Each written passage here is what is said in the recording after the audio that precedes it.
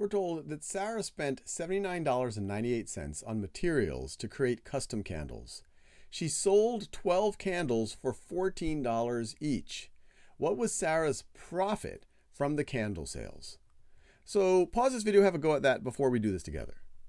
So let's just remind ourselves what profit is.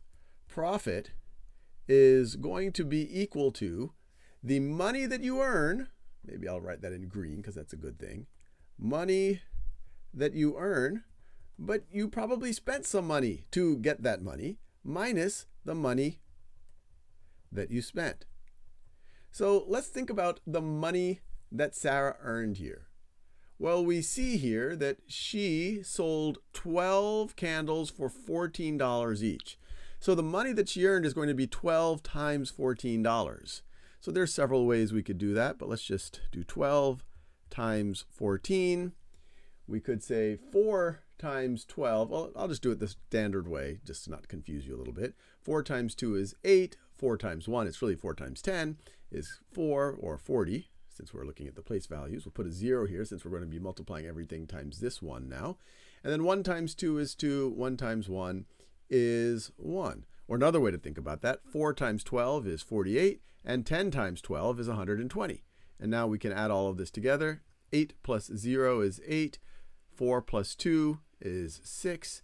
And then we have this 1 here. So the total money earned is $168. And what is the money spent? Well, it says that Sarah spent $79.98. So minus $79.98. If I figure this out, I know what the total profit is. Some of you might be able to do this in your head, but I will just break this down just to make this a little bit more straightforward. So we are going to have, let me do that green color, 168.00 minus 79.98. And what is this going to be equal to? Well, I'm going to have to do a little bit of regrouping over here. And so I am going to, well, even here, this 8 is less than this 9. The 6 is less than the 7. So let's take this 100 and put it into the tens place. So it'd be 10 tens. So if we add those 10 tens to the 6 tens that are already there, we get 16 tens. And now I could take one of those 16 tens, so I have 15 tens, and turn that into 10 ones. So now I have 18 ones. And then I could take one of those 18 ones, so now I have 17 ones, and turn it into 10 tenths. And then I could take one of those 10 tenths, so now I have 9 tenths, and turn it into 10 hundredths. And now I'm ready to subtract. 10 hundredths minus 8 hundredths is 2 hundredths. 9 hundredths, 9 tenths minus 9 tenths is no tenths. And then 17 ones minus 9 ones is 8. And then 15 tens minus 7 tens is going to be equal to 15 tens minus 7 tens is also going to be equal to 8. And so then we have, let's see, did I do all that right? Okay, there we go. We have $88.02. And I like to just double check that. If I were subtracting $80, so if I just add 2 cents to this, if I were to subtract $80 from this, I would get straight to $88.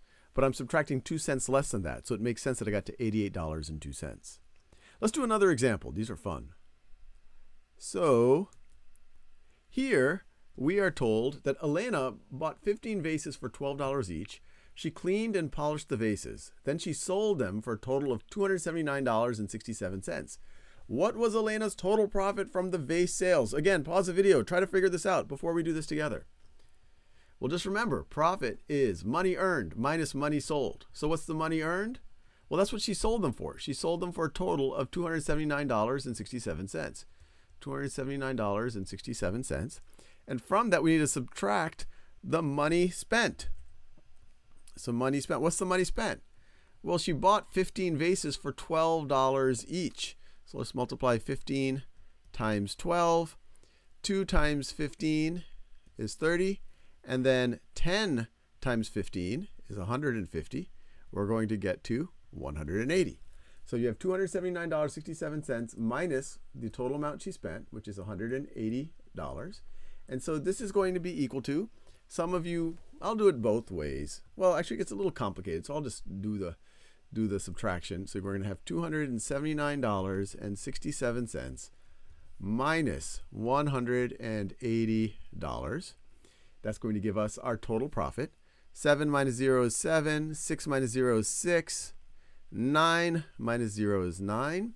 I could just think of 27 minus 18 is 9 and put that here. Or I could do a little bit of regrouping. Take one of these hundreds and make that into 10 tens. So 17 minus 8 is 9, and then I have no hundreds left. So I get a total profit of $99.67. Another way that you could just make sure you're in the right ballpark, if this was $280, so just a little bit more minus $180, that would have been $100. But we are just a little bit less. We're 33 cents less than that, and so it makes sense that we're 33 cents less than $100 right over here.